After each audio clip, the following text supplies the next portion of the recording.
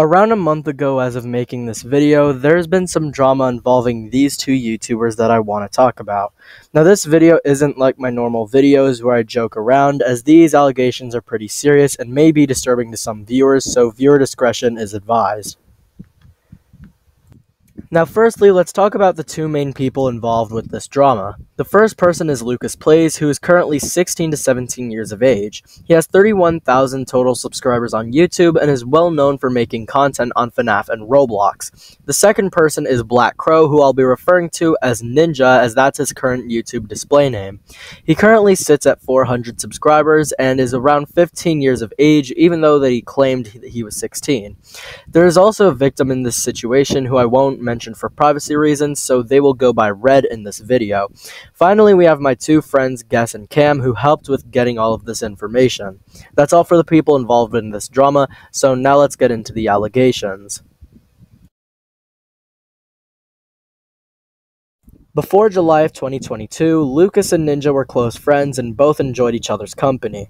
However, something changed in Ninja around July of 2022 when he became extremely intimate with Lucas and Red. Ninja would ask if Lucas could send him pictures of his belly button, which of course Lucas refused to give.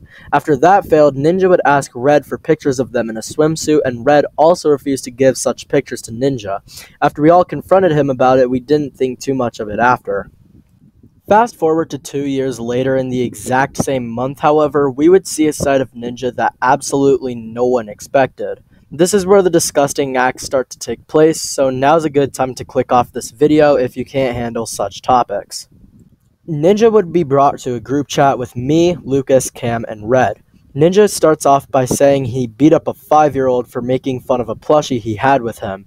It's also worth noting that Ninja bases his entire personality on Flippy from the very violent series known as Happy Tree Friends. Whether he actually did this or not still isn't confirmed, but it's most likely untrue, and he was just trying to say that for attention. He then proceeded to ask Lucas if he could get a hold of Red and give Ninja pictures of them in a swimsuit, meaning he still wasn't done being a completely weird person.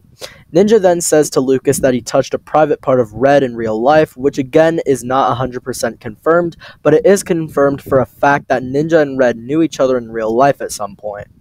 However, the situation doesn't end there. Lucas would try and see what would happen if he gave what Ninja was asking for all this time. He sent Ninja a picture of a person's belly button from Google, but Ninja responds in one of the most disgusting ways I've seen him respond to something.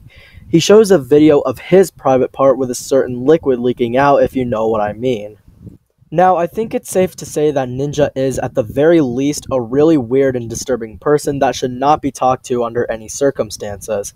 He sent a video of his private part to people who are at least the age of 14, and although it's near a 2-year age gap, it's still extremely gross and vile of someone to do something like that.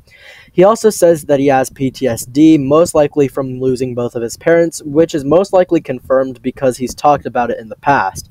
Now, I can definitely understand that losing your parents is never a good thing unless the parents were abusing you. However, it doesn't excuse the fact that he did lots of weird acts to minors and was being extremely weird about it. This could also be him basing his whole personality on Flippy, who does indeed have PTSD from the show. Before I close the main topic of the video off, Ninja then tries to call me out for doing bad stuff, even though he has no proof of it, and what Ninja has done is substantially worse as opposed to what I could have done according to him.